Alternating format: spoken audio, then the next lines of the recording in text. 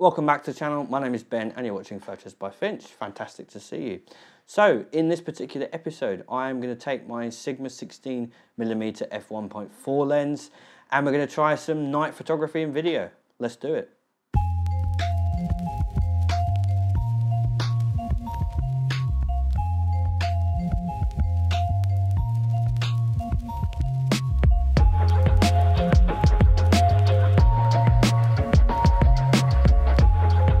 So before I step out, this is not going to be, overly scientific, looking at resolving power, looking at MTF charts.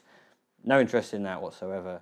However, what I am interested in is giving you the kind of hard evidence, so how the photographs can look, how the video can look, if you're interested in this lens.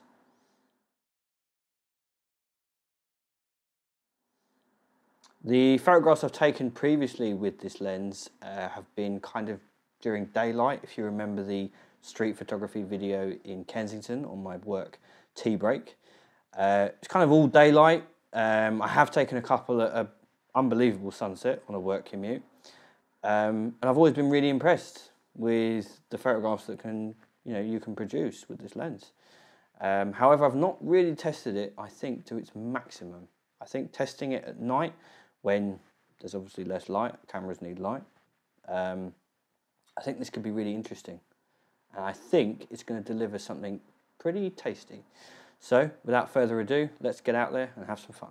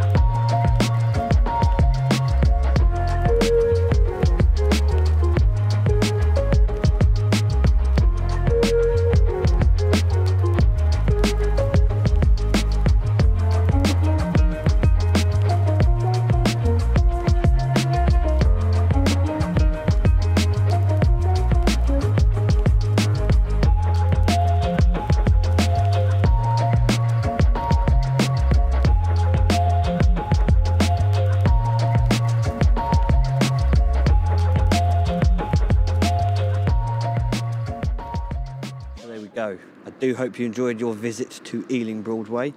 Technically started in Hanwell Broadway and then made my way and just kind of run and gun. I didn't really know what I was going to take photographs of, so that's why I didn't really interact with you, other than beginning and end of video. That's the reason. But it was very challenging. It was good fun. And the lens is a great lens, no question. It really is a very solid choice. If you're looking to upgrade from your kit lens, or if you just want an extra lens in your bag, it's a great choice for some photography. So you're stuck at 16mm, obviously that's not going to be suitable for everyone. It is a prime lens, but I find it's very fast. The photographs are really sharp. It's just a really fast lens. What can I say? It's just great quality. It's not perfect, so it's not image stabilized. It's not weather sealed, I think, for Canon cameras. I think possibly down to the mount. So how it mounts to Canon cameras. That could be the reason why it's not weather sealed.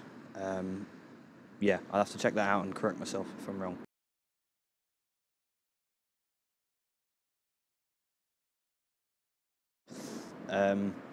So it's not perfect, it won't be suitable for everyone, but it's still a great choice. If you were unsure, you didn't want to splash the cash. I mean, it's £350, I think, there or thereabouts.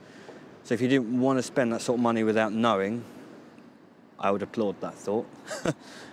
You can rent it. There's a company, Fat Llama. It's a really stupid name. Don't, you know, I'm not sponsored by them or anything. But you borrow equipment, camera equipment from people. And the rates are really low. You liaise with them, meet somewhere public, pick it up. You pay through the app, through this company, Fat Llama. I promise you I'm not sponsored by them. I don't work for them.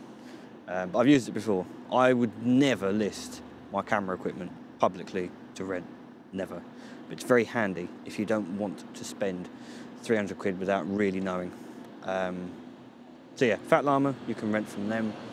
I'm sure somewhere near, as long as you live in a city, I'm sure someone near you has got this lens. I doubt it, that no one would have it. So yeah, it's a great lens. What can I say? Let me know from the photographs what you think. I was very impressed. I have to say I was very impressed. I did find it tricky, being stuck at 16mm. I had to kind of almost walk backwards into the road. Not literally. I had to really, obviously, be very, very careful. You really do have to be careful because it is one busy road. But yeah, pretty happy with how the photographs came out. Thank you for watching, and I'll see you next time. Cheers.